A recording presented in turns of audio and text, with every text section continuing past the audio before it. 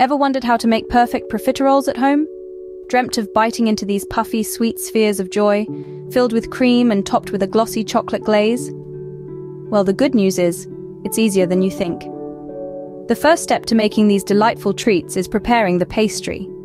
Start by heating half a cup of water, a quarter cup of unsalted butter, and a pinch of salt in a saucepan over medium heat. As soon as it comes to a boil, add half a cup of flour.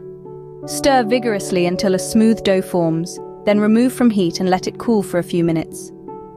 Next, it's time to add the eggs. Crack 2 large eggs into the cooled dough, incorporating one at a time. Mix until you have a glossy, smooth mixture. This forms the base of our profiteroles. Now, the baking begins.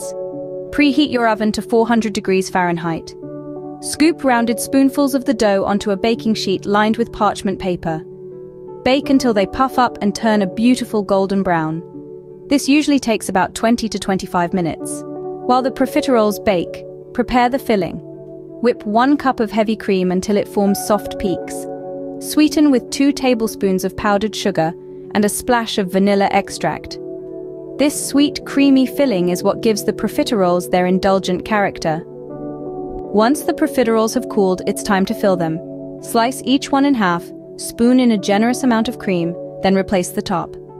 The final touch? A rich, glossy chocolate glaze. Heat half a cup of heavy cream until it's just about to boil, then pour it over 4 ounces of chopped dark chocolate. Stir until it forms a smooth, shiny sauce. Drizzle this over the filled profiteroles.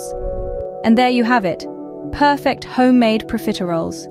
These bite-sized delights are sure to impress at any gathering, or even as an indulgent treat for yourself. The steps may seem intricate, but with a little patience and practice, anyone can master the art of making profiteroles. So why not give it a try? Remember, the joy of cooking comes not just from the delicious end result, but from the process itself. Happy baking,